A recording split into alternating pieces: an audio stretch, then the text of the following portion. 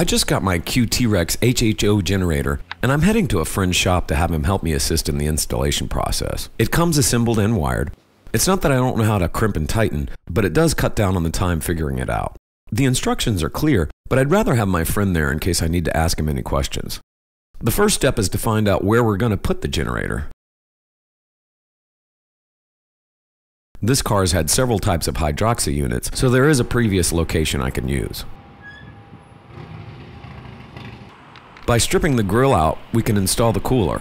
I live in Florida where it's hot all year round. In this weather, all of the cells heat up, making the amperage go up, and when that happens, you boil the water. Now we're opening more space by routing a hose differently.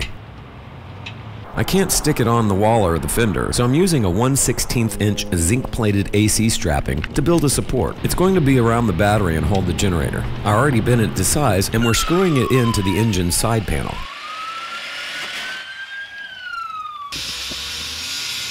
Then you attach the tubing to the cooler and slide the unit in place. Screw it in and check how the tubing goes out towards the radiator. The kit came with a couple of grommets to help prevent chafing of the tubes. We're putting them in the holes we drilled to slide the tubing into place. You may have to readjust as necessary, pushing or pulling the grommets in place.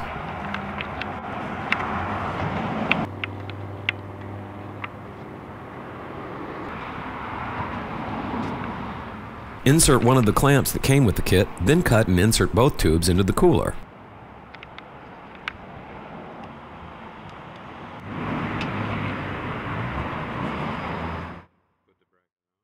Tighten firmly. Then we screwed the cooler to a frame in the front end so it doesn't vibrate.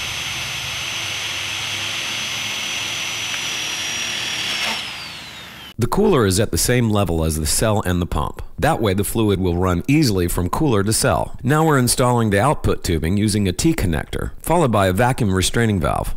Already in it is a microparticle filter and the flashback arrestor valve. You're going to insert the T between the PVC valve and the injector housing, and that's where the HHO will mix with your fuel. Rotate the tube to avoid contact with hot metal. Bring the appropriate end towards the tank's barbed tip. There's an overflow trap in the kit that catches any spill like a strainer. It has a valve you can drain and reuse the fluid trapped there. The trap is large enough to retain a lot of off-road overflow.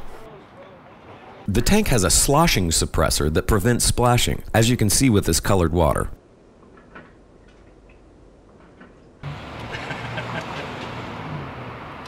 I'm going to insert the outlet tube as we did with the PVC valve side. Let's put the battery back on.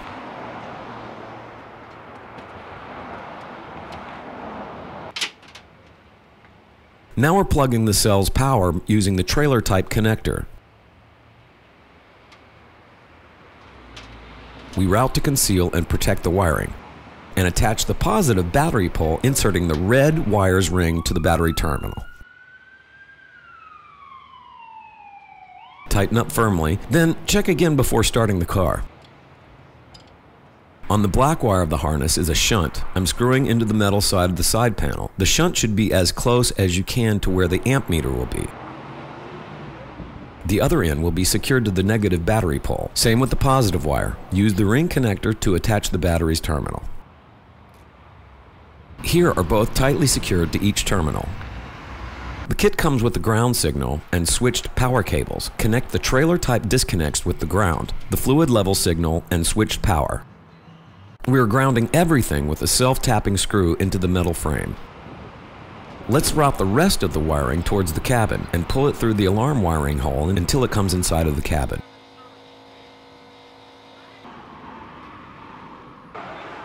We take the bottom dash cover out of the way. Next is taking the pre-wired harness that is attached to the alarm light and sliding it through a hole the size of the light barrel we drilled in the plastic dash. The harness contains connections to the power switch, amp meter, and ground. The switch has a red wire that you connect with the power cable of the fuel pump relay, fuel pump, fuse, or any other switched power source. Now comes the amp meter. Connect and insert it into place. Make sure you put it where you can see it while driving.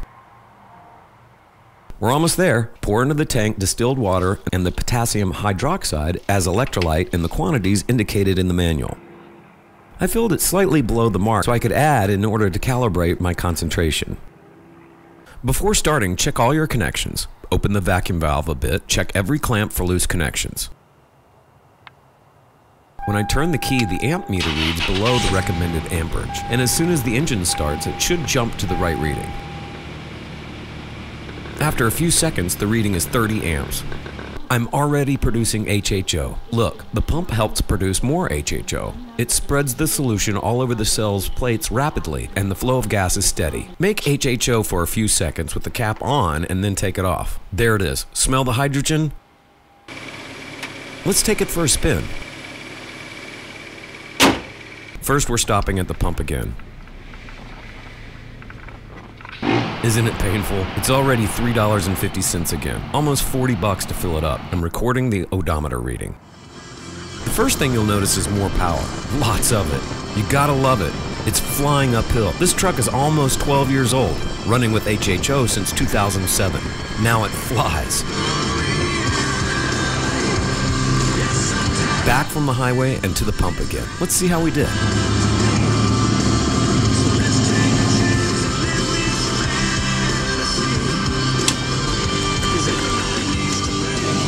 Let's do the math. This car used to do 22 miles per gallon on the highway when new. Today, it does 20 miles per gallon without HHO. With this HHO kit, it does 38 miles per gallon at 70 miles per hour. I'm not sure that's the speed the EPA took those measurements, but this kit is a keeper.